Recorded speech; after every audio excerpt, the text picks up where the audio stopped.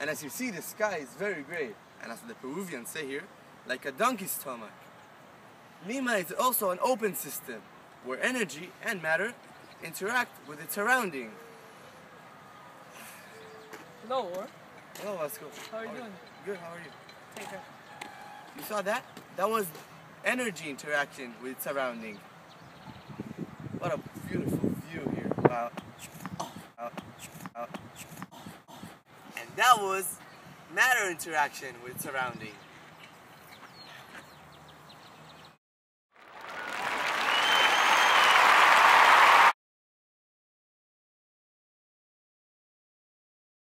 The Earth is considered to be a closed system because energy is exchanged but no matter is exchanged. An example of energy being exchanged is the sun, because as the sun comes in it bounces off because of the greenhouse effect, on and on. Matter is not exchanged in the Earth, and the only examples of matter being exchanged are where astronauts come or go out of the planet. This is an example of a closed system. This is because it exchanges energy but no matter with the environment.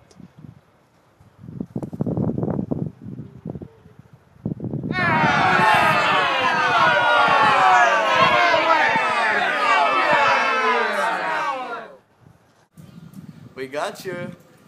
Turtle Pond isn't a closed system, it's an open system because matter is also exchanged.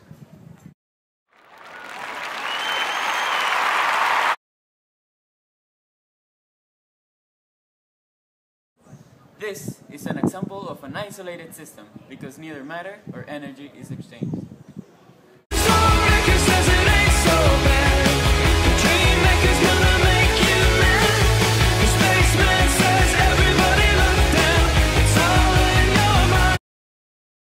Many scientists, like me, say that the universe is an example of an isolated system.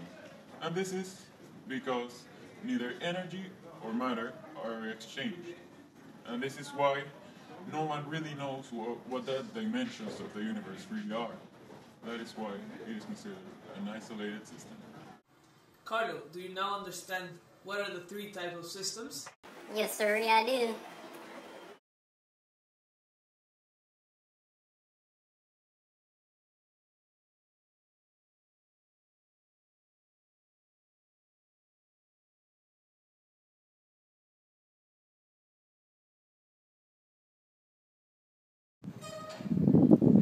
We got you. Ha, ha, ha, ha, ha.